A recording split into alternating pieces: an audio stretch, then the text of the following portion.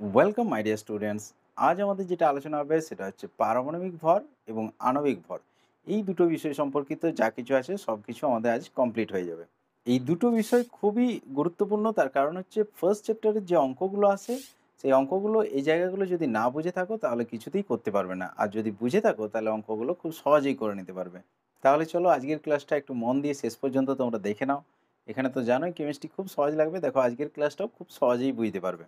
প্রথমেই তোমাদেরকে বলে রাখি যে পারমাণবিক ভর এবং আণবিক ভর সম্পর্কিত দুটো ভিডিও অলরেডি আমার চ্যানেলে দেখবে দেওয়া আছে। একদম শুরুতেই আমি বানিয়েছিলাম, অর্থাৎ প্রথমের দুটো ভিডিও হচ্ছে এই সম্পর্কিত আছে। তাহলে ওই দুটো ভিডিও আগে অবশ্যই দেখে নেবে, কারণ ওই দুটো ভিডিও দেখলে তোমাদের প্রাথমিক আইডিয়াটা ক্লিয়ার হয়ে যাবে। তারপরে এই ভিডিওটা দেখবে, তখন দেখবে খুব সহজেই সব কিছু বুঝতে পারছো। এবং ওই দুটো ভিডিওর লিঙ্ক আমি ডেসক্রিপশানের নিচে দিয়ে দেবো। তোমরা আগে ওই দুটো ভিডিও দেখে নাও, যারা দেখে রাখোনি আগে। আর যারা দেখেছো তারা সরাসরি এই ভিডিওটা দেখতে পারো, অসুবিধা নেই। পারমাণবিক ভর সম্পর্কিত আমি তবুও একটু হালকা আইডিয়া তোমাদেরকে দিয়ে রাখছি। ওই দুটো ভিডিও যদি দেখে থাকো তাহলে পুরো ক্লিয়ার থাকবে অলরেডি, আর যদি না দেখে থাকো একটু হালকা আইডিয়া দিয়ে রাখছি। যেমন হচ্ছে কোনো মৌলের, ধরো হাইড্রোজেনের আমরা সংকেত কী লিখি? 1H1। এক্ষেত্রে পারমাণবিক ভর যেটা যেটা পারমাণবিক ভর সেটা হচ্ছে তোমার উপরে যে ভর সংখ্যাটা থাকে এটা হচ্ছে ওই মৌলের পারমাণবিক ভর। যেমন হাইড্রোজেনের পারমাণবিক ভর হবে 1, বা অক্সিজেনে আমরা কি লিখি 8O16। ভর সংখ্যা কত এক্ষেত্রে? 16। ভর সংখ্যাটাই হচ্ছে পারমাণবিক ভর। এটাই বিভিন্ন জায়গায় ক্লিয়ার করে দেয়া থাকে না, যে কারণে ছেলেদের কনফিউশন হয়, স্টুডেন্টদের কনফিউশন হয়। যাই হোক, যেটা ভর সংখ্যা সেটাই হবে তার পারমাণবিক ভর। মানে অক্সিজেনের পারমাণবিক ভর হচ্ছে 16। একই রকমভাবে কার্বনের পারমাণবিক ভর কত হবে বলো তো? আশা করি ঠিকই বলেছ, 12। কারণ কার্বনটাকে আমরা কি লিখি? 6C12। তার মানে কার্বনের পারমাণবিক ভর হচ্ছে 12। নাইট্রোজেনের একই রকমভাবে পারমাণবিক ভর হবে 14। এটা হালকা করে একটু আইডিয়া দিয়ে রাখলাম। ওই আগের দুটো ভিডিও যদি দেখে থাকো তাহলে তো এগুলো আগের থেকেই ভালোভাবেই বুঝে আছো। আর যদি না দেখেছো ওই দুটো কিন্তু অবশ্যই আগে দেখে আসো, আমি বারবার করে বলছি। যাই হোক, এখন যেটা আমাদের আলোচ্য বিষয় সেটা হচ্ছে গড় পারমাণবিক ভরটা আমরা প্রথমে দেখব। অর্থাৎ মৌলগুলো দেখবে, যদি পারমাণবিক ভর লক্ষ্য করো, পর্যায় সারণী যদি বাড়িতে কেনা থাকে দেখতে পারো, বা বইয়ে দেখবে পর্যায় সারণী দেওয়া থাকবে, এবং তাতে দেখবে পারমাণবিক ভরের মানগুলো দেওয়া আছে। তো পারমাণবিক ভরের মানগুলো একটু উল্টিয়ে দেখবে যে ওখানে কিন্তু অনেক মৌলের পারমাণবিক ভর কিন্তু ভগ্নাংশে আছে, অর্থাৎ পয়েন্টে আছে দেখবে। অর্থাৎ আমরা যেটা নর্মালি দেখছি ভর সংখ্যা, যেমন হচ্ছে অক্সিজেনের ক্ষেত্রে 8O16, এটা তো একটা পূর্ণ সংখ্যা। তার মানে অক্সিজেনের হচ্ছে তোমার 16। কিন্তু যদি অ্যাকচুয়াল পারমাণবিক ভর দেখতে যাও তাহলে দেখবে 16 পয়েন্ট সামথিং দেওয়া আছে। বা ক্লোরিনেরটাই তুমি যদি দেখো, ক্লোরিনে হচ্ছে 17Cl35। নর্মালি আমরা এটা জানি, তার মানে এর এর ক্ষেত্রে পারমাণবিক ভর 35 হওয়ার কথা। কিন্তু ক্লোরিনের পর্যায় সারণীতে তোমরা গিয়ে দেখবে যে পারমাণবিক ভর দেওয়া আছে 35.5। এটা দেওয়া নেই, 35.5 দেওয়া আছে, এটা দেওয়া আছে। তাহলে এই ফ্র্যাকশন কেন চলে আসছে, ভগ্নাংশ কেন চলে আসছে, বা পয়েন্ট কেন চলে আসছে, এই বিষয়টা একটু আগে আলোচনা করে নিই আমরা। এটার কারণ হচ্ছে যে প্রকৃতিতে সমস্ত প্রায় মৌলগুলো দেখবে আইসোটোপ আকারে থাকে। আইসোটোপ মানেই তো বুঝতেই পারছো যে যেগুলো হচ্ছে তোমার বিভিন্ন ভর সংখ্যা থাকবে। যেমন হচ্ছে ক্লোরিনের দুটো আইসোটোপ আছে, 17Cl35 আর 17Cl37। এই দুটো আইসোটোপ আছে। বা হাইড্রোজেনের ক্ষেত্রে যদি দেখো তিনটে আইসোটোপ আছে, 1H1, 1H2 আর 1H3। একটা হচ্ছে প্রোটিয়াম, এটা ডয়টেরিয়াম, এটা ট্রিটিয়াম। তাহলে যে কোনো মৌলই প্রায় বেশিরভাগই দেখবে যে প্রকৃতিতে আইসোটোপ আকারে থাকে, অর্থাৎ ওর অনেকগুলো আইসোটোপ রয়েছে, অনেকগুলো না হলেও দুটো তিনটে থাকতে পারে।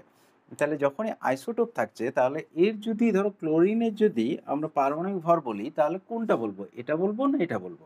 মানে 35 বলবো না 37 বলবো? তাহলে এটা একটা কনফিউশনাল বিষয়।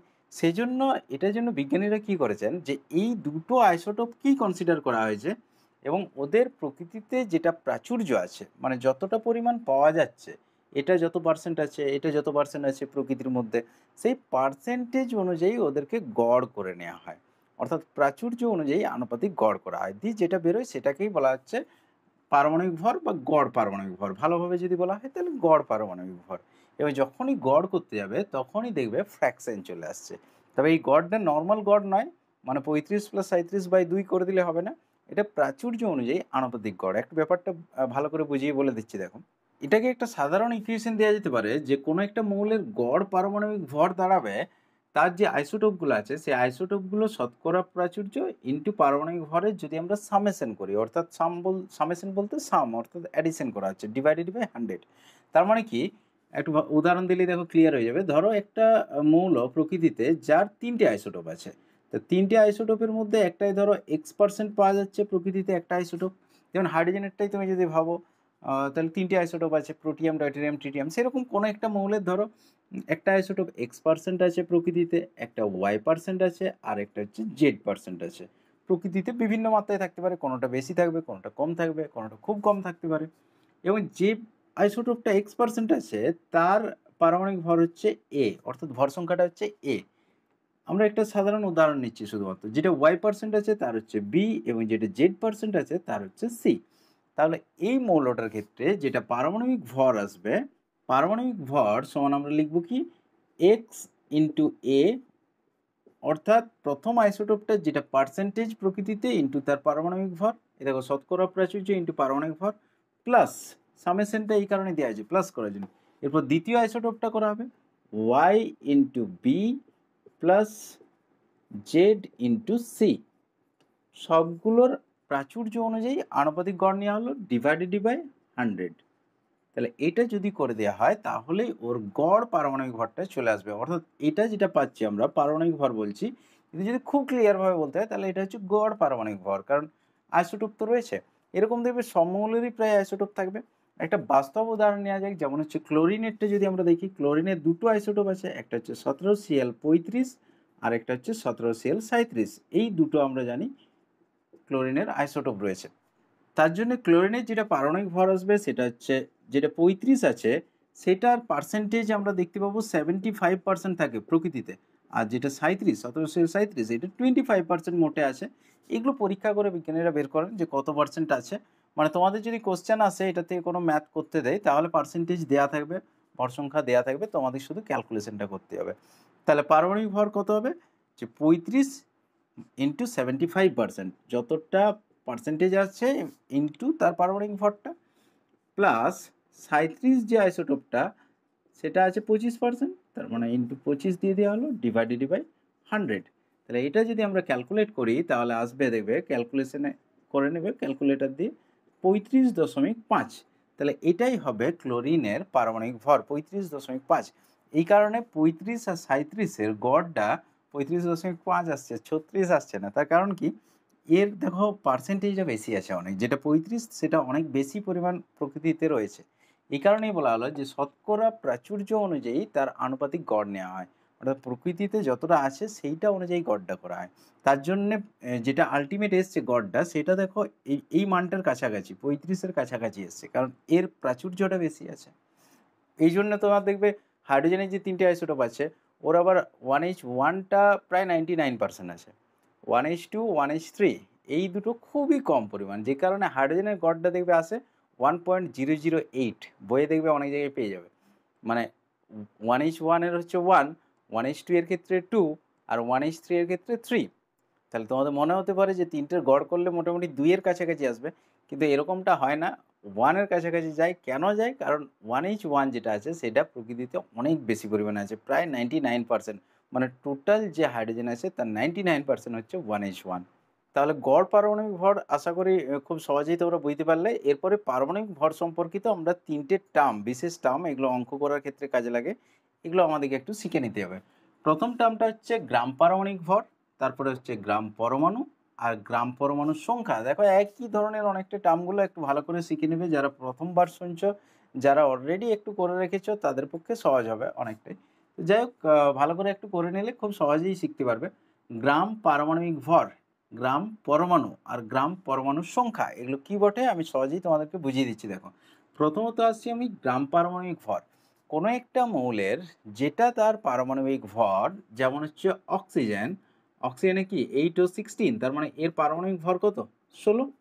তাহলে কোনো একটা মৌলে যেটা তার পারমাণবিক ভর সেটাকে যদি গ্রামে প্রকাশ করে দাও, অর্থাৎ শুধু গ্রাম শব্দটা যোগ করে দাও, তাহলে এইটাই হয়ে যাবে অক্সিজেনের গ্রাম পারমাণবিক ভর। অর্থাৎ অক্সিজেনের গ্রাম পারমাণবিক ভর হচ্ছে 16 গ্রাম।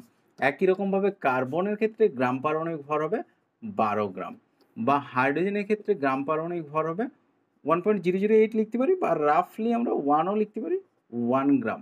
উপরে যেটা আছে সেটা 1, আর খুব গড় নির্ণয় করে যদি একদম অ্যাকুরেট লেখা হয় তাহলে 1.008 লিখতে পারো। যাই হোক, তাহলে গ্রামে প্রকাশিত যে পারমাণবিক ভরটা, এটাই হচ্ছে গ্রাম পারমাণবিক ভর। আশা করি বোঝা গেছে, খুব সহজ জিনিস। এটা একটা ভরকে শুধুমাত্র ইন্ডিকেট করছে, কারো ক্ষেত্রে 16 গ্রাম, কারো ক্ষেত্রে 12 গ্রাম, কারো ক্ষেত্রে 1 গ্রাম। যে কোনো মৌলের যদি আমরা পারমাণবিক ভরকে গ্রামে প্রকাশ করি তাহলে সেটাই হবে তার গ্রাম পারমাণবিক ভর, অর্থাৎ এটা একটা ওজনকে অর্থাৎ ভরকে ডিফাইন করছে। নেক্সট আমরা আসবো গ্রাম পরমাণু।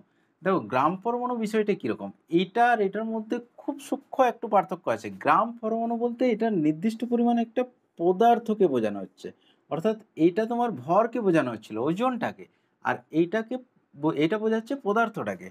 এটা কি না, কোনো একটা মৌলের যেটা তার পারমাণবিক ভর তত গ্রাম মৌলটাকে অর্থাৎ পদার্থটাকে, এটা ধরো পদার্থটা, তত গ্রাম মৌলটাকে বলা হচ্ছে ওর 1 গ্রাম পরমাণু। তার মানে 1 গ্রাম পরমাণু অক্সিজেন সমান আমরা বলতে পারি 16 গ্রাম অক্সিজেন, অর্থাৎ 16 গ্রাম অক্সিজেন। এটা কিন্তু ওজনটাকে নয়, এটা পদার্থটাকে বোঝাচ্ছে, যে 16 গ্রাম অক্সিজেনকে বোঝাচ্ছে 1 গ্রাম পরমাণু অক্সিজেন। তো এই গ্রাম পরমাণুটা একটা ইউনিট। এটাকে এমনভাবে ভেবো না যে 1 গ্রাম আর অক্সিজেনের পরমাণু, 1 গ্রাম অক্সিজেনের পরমাণু আছে, এরকম নয় কিন্তু। গ্রাম পরমাণু একটা আলাদা ইউনিট। 1 গ্রাম পরমাণু অক্সিজেন তার মানে হচ্ছে 16 গ্রাম অক্সিজেন, পদার্থটাকে বোঝাচ্ছে।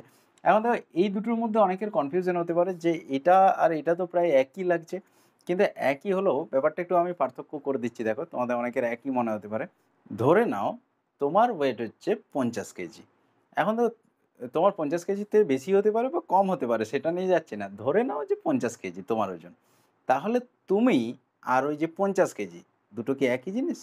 মানে 50 কেজি যে বিষয়টা সেইটা আর তুমি, দুটো কি একই? ধরে নাও প্রশান্ত বলে একটি ছেলে আছে, তার ওজন হচ্ছে 50 কেজি। তাহলে 50 কেজি বলতে যেটাকে আমরা বোঝাচ্ছি 50 কেজি, এটা একটা ভরকে বোঝাচ্ছে। আর প্রশান্ত, দুটো কি একই জিনিস? একই কিন্তু নয়। প্রশান্ত একটা মানুষ, আর 50 কেজিটা হচ্ছে একটা ওজন। 50 কেজি অন্য কারোর ওজনও হতে পারে, আর প্রশান্তটা কিন্তু একটা নির্দিষ্ট মানুষকেই বোঝাচ্ছে। তাহলে আশা করি ব্যাপারটার মধ্যে পার্থক্য তোমরা বুঝতে পারলে। সেরকম একই ব্যাপার যে গ্রাম পারমাণবিক ভর আর গ্রাম পরমাণু, এটা ভরটাকে বোঝাচ্ছে, এটা একটা ওজনকে বোঝাচ্ছে, আর এটা একটা পদার্থকে বোঝাচ্ছে। দুটো জিনিস কিন্তু একটু হলেও আলাদা। আচ্ছা, নেক্সট আমরা আসবো গ্রাম পরমাণুর সংখ্যা। কারণ গ্রাম পরমাণুর সংখ্যাটা কি না, কোনো একটা নির্দিষ্ট ওজন ধরো দেওয়া আছে, দিয়ে বললো ধরো 32 গ্রাম অক্সিজেন তোমাকে দেওয়া হয়েছে, দিয়ে বলা হলো যে কত গ্রাম পরমাণু অক্সিজেন আছে ওতে। তাহলে 1 গ্রাম পরমাণু মানে তো 16 গ্রাম আমরা জানি, তাহলে সেটা দিয়ে ভাগ করে দিলেই হবে।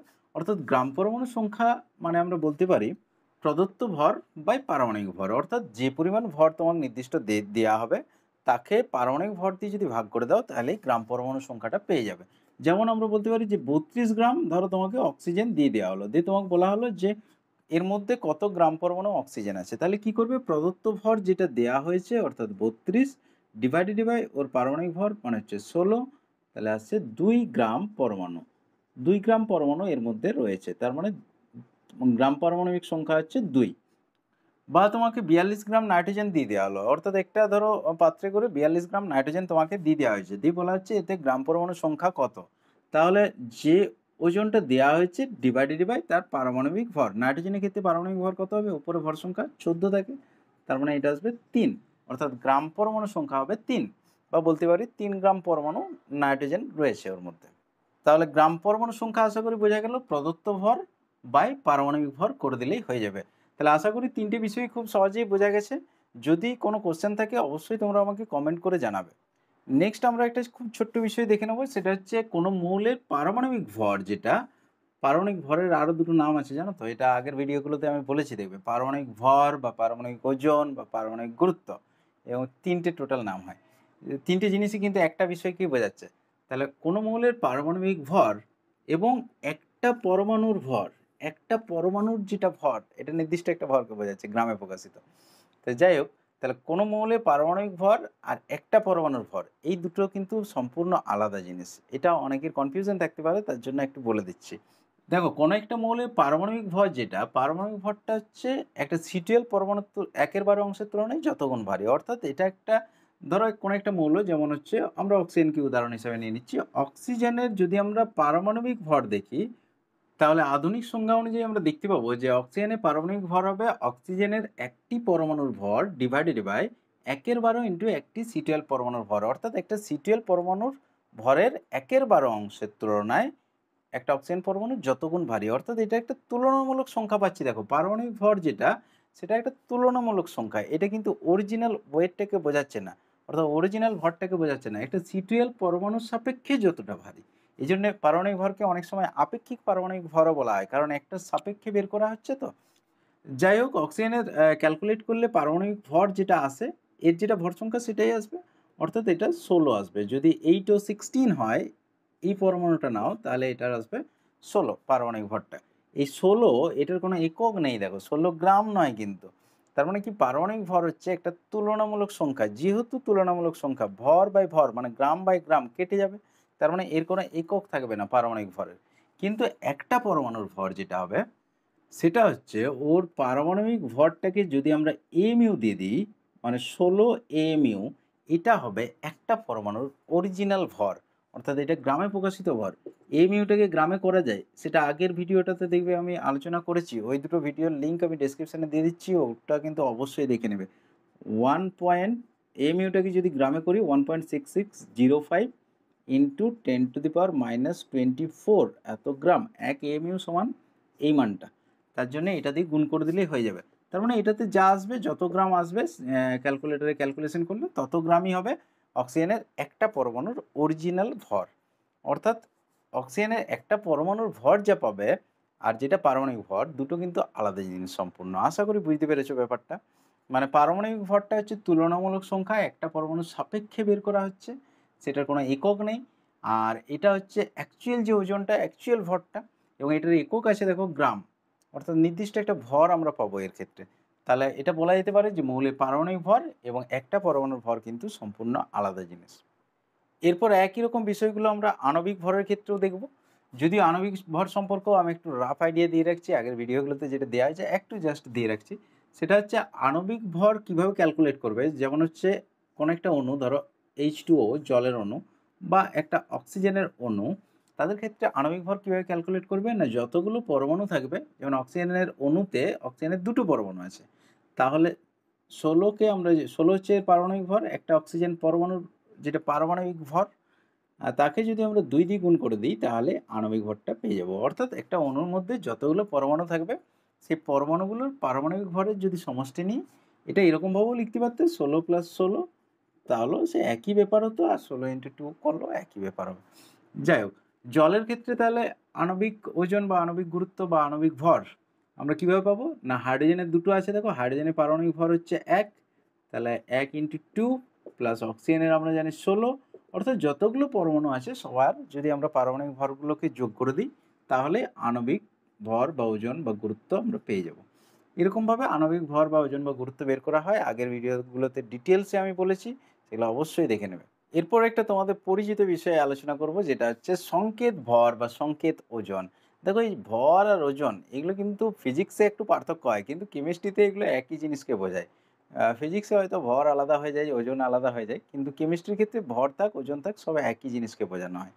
এই সংকেত ভর বা সংকেত ওজন সম্পর্কিত একটা কমন কোশ্চেন আশা করি অনেকেই শুনে আসো এবং অনেকেই করেওছো হয়তো, যেটা হচ্ছে সোডিয়াম ক্লোরাইডের আণবিক ভর 58.5 না বলে সংকেত ভর বলা হয় 58.5, এবং এর কারণ কি, এটা অনেকেই হয়তো করেছো, কিন্তু আমি এটাও শিওর যে অনেকের কিন্তু কনসেপ্ট ক্লিয়ার নেই। তাহলে চলো তোমাদের কনসেপ্টটা একটু ক্লিয়ার করে দিই। দেখো সংকেত ভর এবং আণবিক ভর এই বিষয়গুলো ঠিক কী জিনিস না, দেখো কোনো একটা পদার্থের আমরা যখন আণবিক ভর বের করি, যেমন একটু আগে আমরা H2 এর আণবিক ভর বের করছিলাম, তো সেটা H2 এর সংকেত থেকেই বের করছি আমরা। অর্থাৎ এইখানে আণবিক ভর যদি আমরা বের করতে চাই, তাহলে হাইড্রোজেনের দুটো আছে 1 × 2, ঠিক আগের জিনিসটাই, প্লাস অক্সিজেনের জন্য 16, তাহলে টোটাল হচ্ছে 18, অর্থাৎ সংকেত থেকেই আমরা বের করলাম আণবিক ভরটা। তার জন্য এটাকে আমরা 18টাকে জলের ক্ষেত্রে আমরা আণবিক ভর বলতে পারি, সংকেত ভরও বলতে পারি। কিন্তু এই দুটোর মধ্যে সূক্ষ্ম একটু পার্থক্য আছে। কীরকম না, এমন কিছু পদার্থ আছে যাদের অণুর প্রকৃত অস্তিত্ব নেই, যেমন NaCl। NaCl আমরা লিখছি, কিন্তু অ্যাকচুয়ালি এরকম NaCl বলে কোনো অণুর কিন্তু বাস্তব অস্তিত্ব নেই। কেন নেই, তার কারণ NaCl এ কী কী থাকে আমরা জানি, দুই রকমের আয়ন থাকে, একটা হচ্ছে Na+ আর একটা হচ্ছে Cl-। আর যতগুলো আয়নীয় যৌগ সবার ক্ষেত্রে এই জিনিসটা ঘটে থাকে যে দেখা যায় কি যে একটা Na+ এর চারদিকে ৬টা Cl- আয়ন ওকে বেষ্টন করে থাকে। ৬টা Cl- আয়ন কিভাবে বেষ্টন করে থাকে? না চারদিকে ৪টে আয়ন থাকে, এগুলো খুব ক্লোজ প্যাকড থাকে। ক্লাস 12 এ গিয়ে তোমরা কঠিন পদার্থের এরকম স্ট্রাকচারগুলো শিখবে। আচ্ছা NaCl এর এখন জাস্ট এইটুকু দেখে রাখো। NaCl এর Na+ একটা চারদিকে ৬টা Cl- থাকে। এখানে আমি ৪টে এঁকেছি, চারদিকে ৪টা। আরেকটা কিভাবে থাকে? একটা উপরে থাকে, মানে এই যে তলটা পেলাম, এই তলটার উপর দিকে Na+ এর উপরে একটা, আরেকটা ওই ভিতরের দিকে নিচের দিকে থাকে। অর্থাৎ একটা উপর দিকে, একটা নিচের দিকে। তাহলে উপর দিকে তো আঁকা যাবে না, ওইজন্য আমি আঁকছি নাই। আসমানে আঁকা সম্ভব নয়। আরেকটা ভিতরের দিকে থাকবে। যাই হোক একই রকমভাবে Cl- এর চারদিকে ৬টা Na+ থাকবে। Cl- এর চারদিকে ৪টে Na+ আর একটা উপরে একটা নিচে থাকবে। টোটাল ৬টা থাকবে। একই রকমভাবে এই Cl- টার চারদিকে আবার ৬টা Na+ থাকবে। চারদিকে ৪টে, একটা উপরে একটা নিচে। এইভাবে পরপর চলতে থাকে। এই Na+ টার চারদিকেও ৬টা Cl- থাকবে, চারদিকে ৪টে দেখো। Na+ টার চারদিকে ৪টে আছে, আর একটা উপরে একটা নিচের দিকে। অর্থাৎ এইভাবে পরপর চলতে, চলতে একটা বৃহদাকার গঠন তৈরি করে আমরা বলতে পারি। অর্থাৎ এগুলোকে জায়ান্ট মলিকিউল বলা হয়। তার মানে কি এক্ষেত্রে দেখো স্পেশালি একটা Na+ আর একটা Cl- এরকম কিন্তু বন্ধন নেই। অর্থাৎ অনেকগুলো Na+ অনেকগুলো Cl- একসাথে আছে। তাহলে আমরা NaCl কেন লিখি সংকেতটা? তার কারণ হচ্ছে যদি রেশিও করো তাহলে ওই যে বললাম একটা Na+ এর চারদিকে ৬টা Cl-, একটা Cl- এর চারদিকে ৬টা Na+। অর্থাৎ রেশিও করলে 1:1 আসবে। যে কারণে 1 আর 1 লিখে দেওয়া হয়। যে কারণে এর সংকেতটা এরকম লেখা হয়, কিন্তু বাস্তবে এইরকম অণু নেই। জলের ক্ষেত্রে কিন্তু এরকম অণু আছে। কারণ জলের ক্ষেত্রে দেখবে সমযোজী বন্ধন হয়। এগুলো পরেও আলোচনা হবে। আর আগেও তোমরা হয়তো মাধ্যমিক লেভেলে পড়ে এসছো। জলের ক্ষেত্রে H2O এইভাবে দুটো হাইড্রোজেন অক্সিজেনের সাথে সমযোজী বন্ধন করে থাকে। অর্থাৎ একটা জলের অণুর বাস্তব অস্তিত্ব রয়েছে। কিন্তু একটা NaCl মানে একটা Na+ আর একটা Cl- এর বাস্তব কোনো অস্তিত্ব নেই। তাহলে যার অণুর বাস্তব অস্তিত্ব নেই তার আণবিক ওজন কি করে আসবে? যে কারণে NaCl এর ক্ষেত্রে আমরা আণবিক ওজন কথাটা না বলে এটাকে সংকেত ওজন বলতে পারি বা সংকেত ভর বলতে পারি। সংকেত ভর যদি আমরা নির্ণয় করি সেই একই প্রসেস। সোডিয়ামের জন্য আসছে 23, সোডিয়ামের ভর সংখ্যাটা আসবে 23, প্লাস ক্লোরিনের অলরেডি আমরা দেখেছি 35.5, তাহলে টোটাল আসছে 58.5। অর্থাৎ NaCl এর ক্ষেত্রে আণবিক ভর না বলে সংকেত ভর বলাটাই ভালো, কারণ NaCl এর বাস্তব কোনো অণুর অস্তিত্ব নেই। যে ক্ষেত্রে জলের ক্ষেত্রে আমাদের বাস্তব অস্তিত্ব রয়েছে, তাহলে জলের ক্ষেত্রে আণবিক ভর কথাটা ইউজ করা যাবে। যতগুলো আয়নীয় যৌগ আছে সবার ক্ষেত্রেই দেখবে, যেমন NaCl শুধু নয়, KCl হতে পারে বা তোমার CaCl2 হতে পারে, যে কোনো আণবিক যৌগের ক্ষেত্রে এরকম সংকেত ভর বলাটাই যুক্তিযুক্ত, কারণ এদের অণুর বাস্তব অস্তিত্বই নেই, তো তাহলে আণবিক ওজন আসবে কোথা থেকে? আশা করি বিষয়টা খুব সহজেই বুঝতে পারলে। এরপরে চলো সেই পারমাণবিক ভরের মতো আণবিক ভরেরও আমরা 3টে টার্ম একটু দেখে নিই।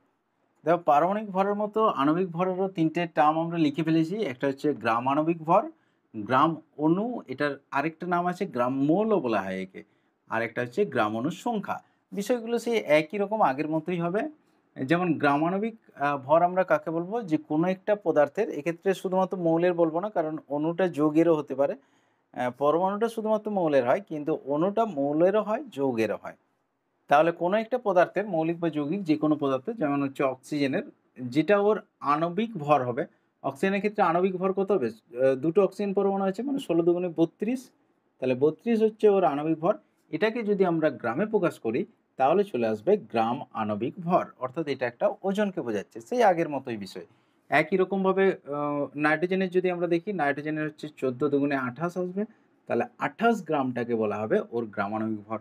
ধরো কার্বন ডাইঅক্সাইডকে যদি দেখো, কার্বন ডাইঅক্সাইড, কার্বনের হচ্ছে 12 আর অক্সিজেনের 16 করে দুটো আছে, 16×32 আর 12 44, টোটাল হচ্ছে 44 গ্রাম আসছে। তার মানে 44 গ্রাম কার্বন ডাইঅক্সাইড মানে হচ্ছে ওটা ওর গ্রাম আণবিক ভর। অর্থাৎ কার্বন ডাইঅক্সাইডের গ্রাম আণবিক ভর হচ্ছে 44 গ্রাম। একই রকমভাবে গ্রাম অণু বিষয়টাও আমরা দেখতে পারি। এটা সেই পদার্থটাকে বোঝায়, অর্থাৎ যে পরিমাণ পদার্থটা 1 গ্রাম আণবিক ভর থাকবে সেটাই হচ্ছে তার 1 গ্রাম অণু, বা এর আরেকটা নাম আছে গ্রাম মোল। তার মানে 1 গ্রাম মোল অক্সিজেন বা 1 গ্রাম অণু অক্সিজেন সমান আমরা বলতে পারি 32 গ্রাম অক্সিজেন। আবার 1 গ্রাম অণু কার্বন ডাইঅক্সাইড সমান বলতে পারি 44 গ্রাম কার্বন ডাইঅক্সাইড। অর্থাৎ দেখো পদার্থটাকে বোঝাচ্ছে, এটা নির্দিষ্ট পরিমাণে একটা পদার্থকে বোঝাচ্ছে, এটা ওজনকে বোঝাচ্ছে না, ওই পদার্থটাকে বোঝাচ্ছে। সেই যে প্রশান্তের উদাহরণটা দিলাম একই রকম। আবার দেখো 1 গ্রাম অণু H2O অর্থাৎ জল বা 1 গ্রাম মোল জল সমান হচ্ছে 18 গ্রাম জল, এটা আমরা বলতে পারি। অর্থাৎ গ্রাম অণু বা গ্রাম মোল যেটা, এটা পদার্থটাকে ইন্ডিকেট করবে। নেক্সট আমরা আসবো গ্রাম অণুর সংখ্যা বিষয়ে। দেখো গ্রাম অণুর সংখ্যাটা কি আগের মতো একই ব্যাপার, প্রদত্ত ওজন বাই গ্রাম আণবিক ওজন যদি আমরা করে দিই তাহলে গ্রাম অণুর সংখ্যাটা পেয়ে যাব। তাহলে গ্রাম অণু সংখ্যা সমান আমরা বলতে পারি প্রদত্ত ভর বাই আণবিক ভর বা গ্রাম আণবিক ভর বলতে পারো।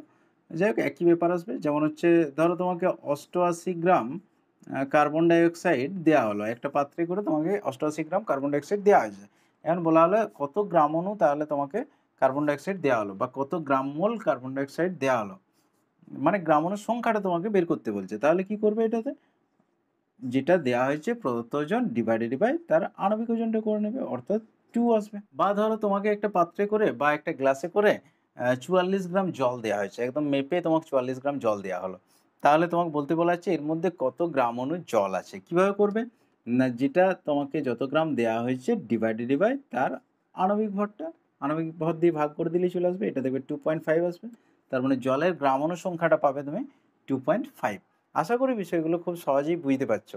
এখানে একটা এক্সট্রা টার্ম পাবে যেটা হচ্ছে গ্রাম আণবিক আয়তন বা মোলার আয়তন। গ্রাম আণবিক আয়তন বা মোলার আয়তন বিষয়টা কি একটু বুঝিয়ে দিচ্ছি। দেখো এটা সাধারণত গ্যাসের ক্ষেত্রেই পরিমাপ করা হয় এবং গ্যাসের ক্ষেত্রে এটা খুব বেশি কার্যকারী। কীরকম গ্রাম আণবিক আয়তন বা মোলার আয়তন, কোনো একটা গ্যাসের ক্ষেত্রে দেখো গ্যাসের আয়তন মানে কি করতে হবে, প্রেসার আর টেম্পারেচার আগেই ফিক্সড করে দিতে হবে কনস্ট্যান্ট, অর্থাৎ নির্দিষ্ট চাপ ও উষ্ণতায়। যেখানে গ্যাসের আয়তন আসবে আগেই বলেছি প্রেসার টেম্পারেচারকে আগে ফিক্সড করে দিতে হবে, কারণ ওই দুটো যদি ভ্যারি করে যায় কোনো মতে যদি চেঞ্জ হয়ে যায় তাহলে কিন্তু গ্যাসের আয়তনও পুরো চেঞ্জ হয়ে যাবে। তাহলে কি ব্যাপারটা একটু বলে দিই, দেখো যে নির্দিষ্ট চাপ এবং তাপমাত্রাতে কোনো একটা গ্যাসের 1 মোল বা 1 গ্রাম অণুর যেটা আয়তন হচ্ছে সেটাই হচ্ছে তার গ্রামাণবিক আয়তন বা মোলার আয়তন। 1 গ্রাম অণুর যে আয়তনটা বা 1 গ্রাম মোলের যে আয়তনটা সেটাই হচ্ছে গ্রামাণবিক আয়তন। যেমন হচ্ছে কার্বন ডাইঅক্সাইড। কার্বন ডাইঅক্সাইডের ক্ষেত্রে 1 গ্রাম অণু কার্বন ডাইঅক্সাইডের যেটা আয়তন পাবে, এটা একটা নির্দিষ্ট আয়তন পাবে। সেই আয়তনটাকেই বলা হবে কার্বন ডাইঅক্সাইডের গ্রামাণবিক আয়তন বা মোলার আয়তন। একই রকমভাবে 1 গ্রাম অণু অন্য যেকোনো গ্যাস নাও, ধরো অক্সিজেন নিলে অক্সিজেনের যে আয়তন পাবে সেটা হচ্ছে অক্সিজেনের গ্রামাণবিক আয়তন বা মোলার আয়তন। প্রত্যেকের 1 গ্রাম অণু মানে কিন্তু গ্রামগুলো একই হবে না। 1 গ্রাম অণু কার্বন ডাইঅক্সাইড তার মানে হচ্ছে 44 গ্রাম কার্বন ডাইঅক্সাইডের আয়তন। এটা আমরা বলতে পারি 44 গ্রাম কার্বন ডাইঅক্সাইডের আয়তন। সেক্ষেত্রে অক্সিজেনের ক্ষেত্রে আবার বলতে পারি আমরা 32 গ্রাম অক্সিজেনের যে আয়তনটা হবে।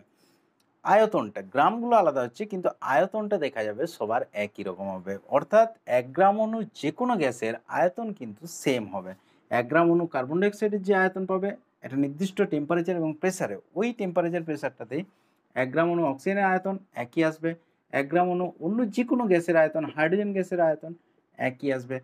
অর্থাৎ সকল গ্যাসের মোলার আয়তন কিন্তু একই আসবে। ভরটা আলাদা হতে পারে কিন্তু আয়তনটা সকল গ্যাসের ক্ষেত্রে একই আসবে যখন পরিমাণটা 1 গ্রাম অণু নেওয়া হবে। অর্থাৎ 1 গ্রাম অণু যে কোনো গ্যাসের আয়তন সেটাই হচ্ছে মোলার আয়তন, এটা সকল গ্যাসের ক্ষেত্রে একই হবে। এবং এই টেম্পারেচার প্রেসারটাকে যদি আমরা এসটিপি করে দিই, এসটিপি বলতে স্ট্যান্ডার্ড টেম্পারেচার অ্যান্ড প্রেসার, অথবা এটার আরেকটা নাম আছে NTP, normal temperature and pressure. যাই হোক এসটিপি যেটা, এসটিপিটা টেম্পারেচারটা হচ্ছে 0 ডিগ্রি সেন্টিগ্রেড টেম্পারেচার, যেটা টেম্পারেচার 0 ডিগ্রি আর প্রেসারটা হচ্ছে 1 অ্যাটমসফিয়ার। এই টেম্পারেচার আর প্রেসারটাকে এসটিপি বলা হয়। 0 ডিগ্রি সেন্টিগ্রেড বা ক্যালভিন স্কেলে বললে 273 ক্যালভিন, আর প্রেসারটা হচ্ছে 1 অ্যাটমসফিয়ার বা যদি পারস্তম্ভ দিয়ে বলো 76 সেন্টিমিটার পারস্তম্ভ, 76 সেন্টিমিটার এইচ। এই টেম্পারেচার আর প্রেসারটাকে এসটিপি বলা হচ্ছে। তাহলে এসটিপি বা এনটিপিতে 1 গ্রাম অণুর যে কোনো গ্যাসের আয়তন দেখা গেছে মেজার করে 22.4 লিটার, অর্থাৎ প্রত্যেকটা গ্যাসের ক্ষেত্রে 22.4 লিটার আসবে। মানে 1 গ্রাম অণু কার্বন ডাইঅক্সাইডের আয়তন আসবে 22.4 লিটার, 1 গ্রাম অণু অক্সিজেনের আয়তনও আসবে 22.4 লিটার, 1 গ্রাম অণু হাইড্রোজেনের আয়তনও আসবে 22.4 লিটার। এই ইনফরমেশনটা খুব ভালো করে রাখবে, কারণ অঙ্কগুলো করার ক্ষেত্রে এটা কিন্তু ভালো রকম কাজে লাগে। অর্থাৎ 1 গ্রাম অণু যে কোনো গ্যাসের আয়তন এসটিপিতে, অর্থাৎ প্রমাণ চাপ উষ্ণতায় 1 গ্রাম অণু যে কোনো গ্যাসের আয়তন হবে 22.4 লিটার। সকল গ্যাসেরই কিন্তু একই হবে, তার আণবিক ওজন যাই হোক না কেন। তাহলে এই যে তোমাদের পারমাণবিক ভর বা ওজন বা গুরুত্ব এবং আণবিক ভর বা ওজন বা গুরুত্ব, এই যে দুটো পোর্শন তোমাদেরকে পড়ানো হলো, এই দুটোর থেকে দেখবে বইয়ে পরিচ্ছেদে অনেক কোশ্চেন দেওয়া আছে, কোশ্চেনের অ্যান্সারও করে দেওয়া থাকতে পারে। তাহলে ওই কোশ্চেনগুলো একটু প্র্যাকটিস করবে বা সালের কোশ্চেনগুলো দেখতে পারো, বিগত বছরে যে কোশ্চেনগুলো এসছে এই দুটো পোর্শন থেকে সেই কোশ্চেনগুলো একটু ট্রাই করে দেখতে পারো। প্র্যাকটিস করে রাখতে পারো। প্র্যাকটিস করলে কি হবে, আগের থেকেই তোমরা কিন্তু তৈরি থাকবে। আর আমিও চেষ্টা করব ডেসক্রিপশনের লিঙ্কের মধ্যে যদি কিছু কোশ্চেন অ্যান্সার তোমাদের জন্য করে দেয়া যায়। তাহলে আশা করি আজকের ক্লাসটাও অন্য দিনের মতোই তোমাদের সহজ লাগলো। কেমন লাগলো একটু কমেন্ট করে জানাবে। আর যদি কিছু কোশ্চেন থাকে অবশ্যই কমেন্ট করে জানাবে। ঠিক আছে? আজ এই পর্যন্তই। দেখা হচ্ছে নেক্সট ভিডিওতে।